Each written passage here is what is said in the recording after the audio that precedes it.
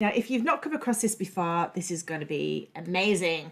You're going to love it. If you have come across this before already and already love it, still listen up because I've got a few ideas of how you can make this even more powerful. So we want to share our PowerPoint slides. We click on the share content, and for many of us, the temptation is to do what we've always done, which is to share our screen with our slides ready to go. That does have its limitations because we can't see our PowerPoint notes. We can't see necessarily everybody's videos if we're just using one monitor.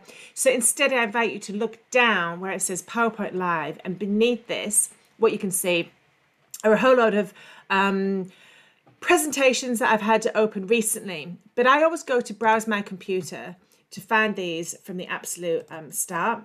I'm just going to go into a random, there we go, document for you to take a look at. The reason I always load it directly from my computer is because I've found that sometimes older versions are loaded up that I don't want, so I just want to be absolutely sure. And what I also do is I have on my desktop in a file ready to go at the beginning of the week all of the presentations that I need to use that week, so I can find them very easily. But if we share this way, as you can see, wow, we can see the slides. If you've got some notes, then they're available for you as well. If you've got those in your PowerPoint, you've got all your thumbnails at the bottom, and you can scroll between these as well, which means you can skip slides quite easily, as you can see here. Let's just go back to that starting one. And if you've got videos on, then you can see the videos as well. So mine's just here at the bottom. But if you've got participants with you, you'll see all of their videos at the top of the screen as well. Your participants can only see the slides. But if you want to share the chat box, you can see that too. All of that, it's great. Okay, so some other things that we can do here as well is we can present in standout mode. So this is a new feature with more options on their way. But look, I'm here like a weather presenter in my slides. It's a really cute feature. We use this a lot when we're pre-recording walkthroughs of some of our content.